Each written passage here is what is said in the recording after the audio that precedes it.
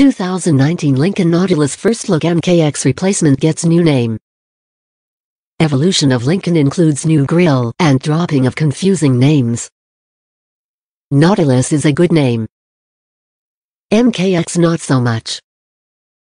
So we applaud Lincoln for using the mid-model refresh of their midsize SUV to change its name to Nautilus for the 2019 model year. And we further applaud the promises that all letters-only names will be phased out. MKC will be short-lived, and MKZ is also on its last legs. We'll do it with other products in the future, one at a time, said Robert Parker, head of Lincoln Global Sales and Marketing. A few years from now we won't have letters. For years Lincoln has been criticized for its naming strategy. Even though executives such as Lincoln President Kumar Galhotra knew there was backlash. He was unprepared for the kudos the brand received when the MKS full-size sedan replacement brought back the Continental name. The name change resonated well in the US, but Lincoln's alphabet soup was particularly challenging in China, where Ford started selling the luxury brand a few years ago. Sales have grown from 11,670 in 2015 to 32,588 last year and should reach about 55,000 this year, Galhotra said. We understand how much people like names, Parker said. It hit home when he was on an airport shuttle in Detroit and a couple on the bus were arguing over the correct name of their own car Lincoln. I thought maybe there is something to this. It is also easy to abandon MKS, MKX, MKZ, and MKC because there was no normal hierarchy to the letters. And no, just because there is now a Navigator and a Nautilus, all Lincoln SUVs do not have to start with an, Parker confirmed. The days when all Ford brand SUVs started with E are gone with the past executives who made those decisions. It was the right time to do it, Parker said. When the 2019 Nautilus goes on sale next spring, it will be new from the A-pillar forward and will sport the new grille from the Continental, MKZ, and Navigator. Lincoln's bestseller in the US now has a 12.3-inch digital instrument cluster.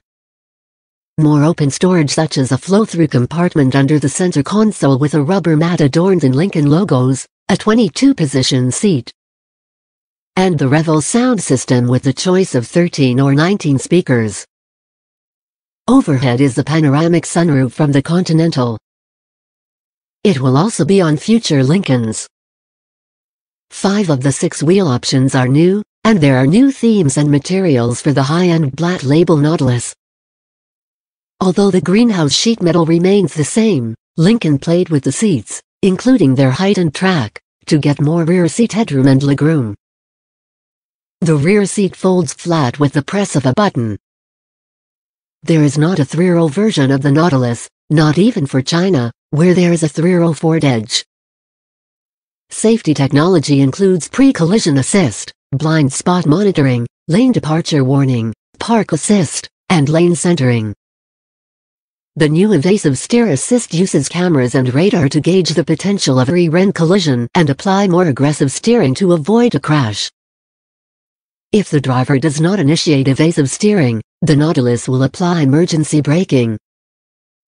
The Nautilus keeps the 245 horsepower 2.0-liter and 335 horsepower 2.7-liter turbocharged engines but replaces the 6-speed automatic transmission with the new 8-speed Ford developed with General Motors.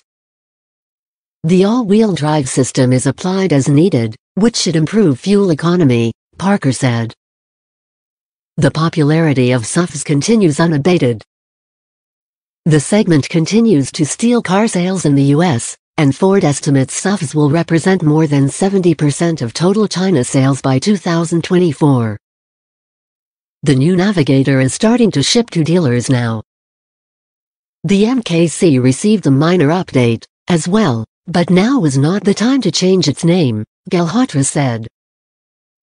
Promoting a new name takes time and resources, and Lincoln wants to do the vehicles one at a time. We had to make a choice, he said. We didn't want to take on 2 of them at the same time. We will do the MKC soon.